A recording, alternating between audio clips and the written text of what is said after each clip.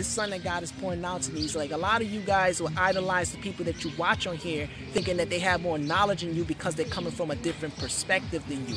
And you never acknowledge your own perspective. You need to learn how to acknowledge your perspective at the same time welcoming other people's perspective to get a greater perspective. See, we should only be worshiping God, not man. Man is just a part of the puzzle. God is the entire puzzle. Let me say that one more time. God is the entire circumference. God is the entire circle. God is the entire microcosm, macrocosm, whatever you want to call it. Right? We're just pieces to that. So if you don't value your own piece, you're going to always look at somebody else as somebody's, oh, they're better than you.